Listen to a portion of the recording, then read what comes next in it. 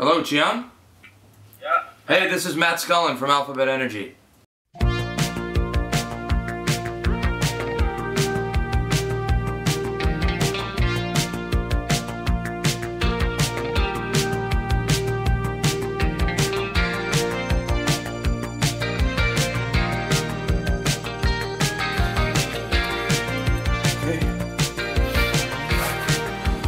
Let's go.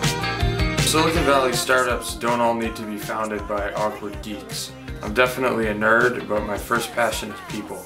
I think that to do something important for the world, one has to understand people, society, culture, and technology, in that order. 2/3 of all of the energy that we produce on Earth is wasted as heat, and a lot of this is in the form of exhaust that comes from manufacturing facilities, power plants, automotive engines, things of that nature. What inspires me is innovation, counterculture, and disrupting the status quo. I like DJing and I like clean tech for those reasons. My friends are who really inspire me.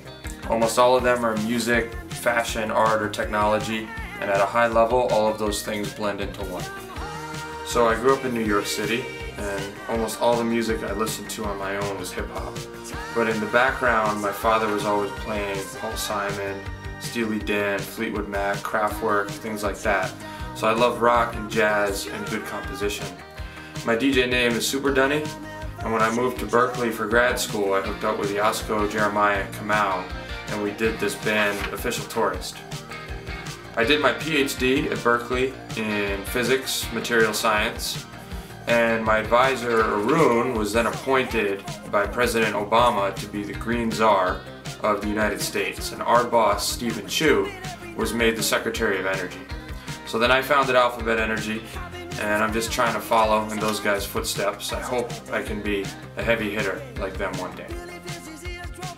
We are a technology company that makes a chip. It's like a photovoltaic, but instead of generating electricity from the sun, it generates electricity from heat. So to make one side hot, the other side cold, and electricity comes out.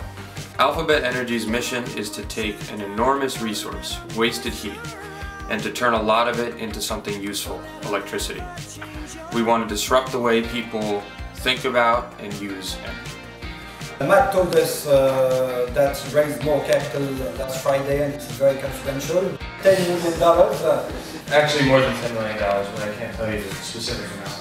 But, hey, it's for my investors. Just signed a term sheet for a whole lot of money 4 days ago. This is where I'm staying. Take a look at this.